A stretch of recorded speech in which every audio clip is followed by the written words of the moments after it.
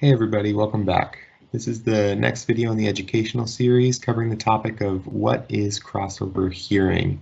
We hear about crossover hearing a lot when we talk about masking, and I know that the term can get confused sometimes with interaural attenuation. It'd be a good idea to check out the interaural attenuation video before you watch this video. So I've put a card up at the top, click on that and watch that video before you keep going here. So what is crossover hearing? Imagine that you're in your bedroom sleeping. Your roommate, on the other hand, is in the living room watching something very noisy on TV or blaring really loud music. Some of that noise from the one room makes it into your bedroom, and if it's loud enough noise, it'll wake you up. Now, with crossover hearing, we're not really talking about living rooms and bedrooms, but we're talking about a person. And we're really comparing putting a signal into one ear and having it cross over and be heard in the other ear. So in this case, let's put a small sound into the right ear. Some of that sound is going to cross over and be heard by the left ear. Not all of the sound you put into the right ear will make it to the left ear. Some of it will get attenuated or reduced, and that's where the interaural attenuation video comes in. If the sound that crosses over gets attenuated enough, or if it's a quiet enough sound, then your left ear or the other ear won't respond and it'll continue sleeping just fine. But if you put a bigger sound into that other ear, then the sound that crosses over to the other side might be loud enough for you to hear it. This is particularly a problem if you're doing a hearing test and somebody doesn't have any hearing in one of their ears. If they're not responding to your stimulus, you might turn up the level of your audiometer and turn it up and make it a really big loud stimulus.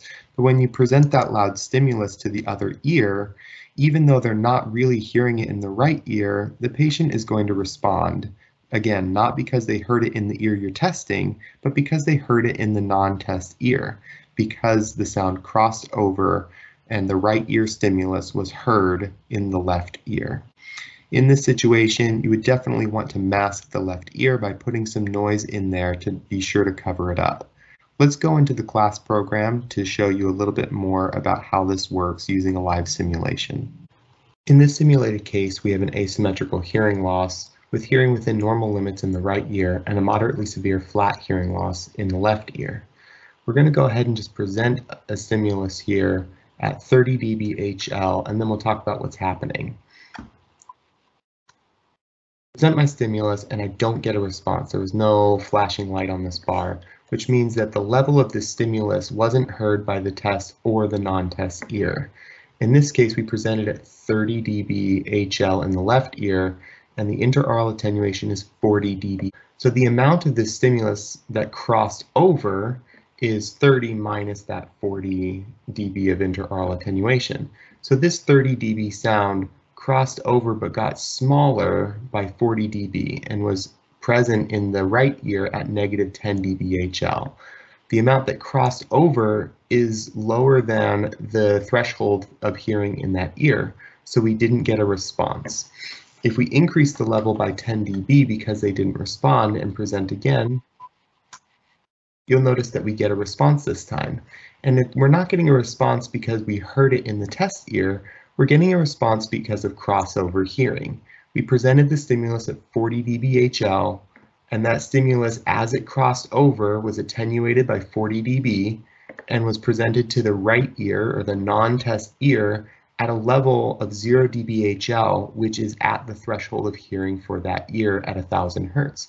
So they responded, but not because we found their threshold in the test ear, but rather because some of that signal crossed over to the non-test ear and resulted in them responding.